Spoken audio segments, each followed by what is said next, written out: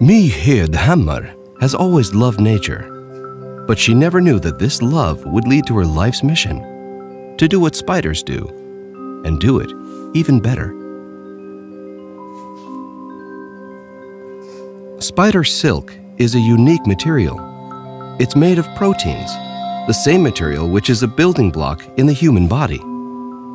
These threads are very strong, very elastic, and perfectly suited for repairing all kinds of damaged tissue in our bodies. And this is exactly what Me is determined to achieve. It's definitely a challenge, but when we now have this unique material that we can adopt in this amazing way, we should really do our best to make it work.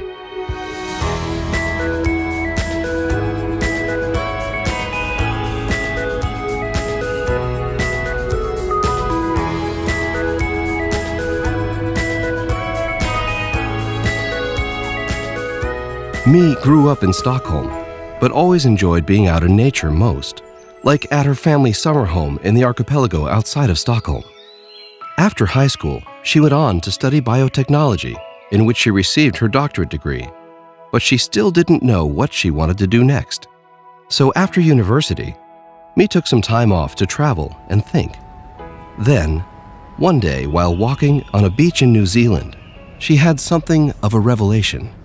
One day, I was sitting at the beach, and then I saw a stone in the middle of nowhere, just hanging around in the open air, and it looks really strange. I went there and looked more closely and saw that it was hanging in a spider thread, but that spider thread was so thin so you couldn't see it.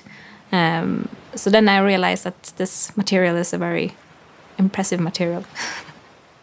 When she came back to Sweden, she had a stroke of luck.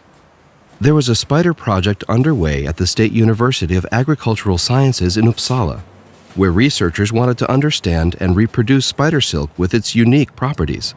Me was accepted into the project, and today is an associate professor with her own research team of 10 scientists.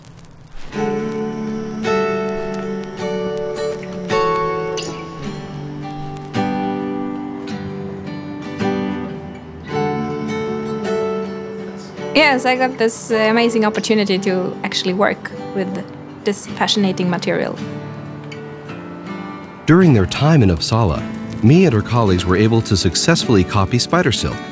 Now, following their success, their research is being taken to a new level and is expanding with new equipment at new facilities at Albanova in Stockholm.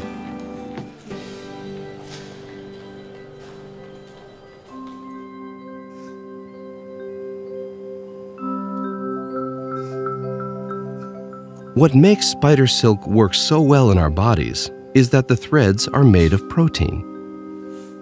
More than just meat or muscle, protein is the basic building material in our bodies, out of which bones, skin, and organs are made. This is the artificial thread. Me and her team now have the task of giving this thread additional new properties. This spider thread can be made to help with acute problems in our bodies. For example, during a heart attack, muscle in the heart wall is damaged. The synthetic silk would be coated with human heart muscle cells.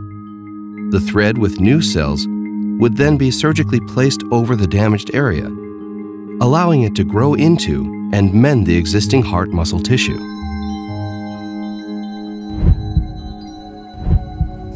And the spider thread is very good as a support for the muscle cells, the heart muscle cells. They need something to cling on to, and that material also need to be possible to stretch when the heart beats.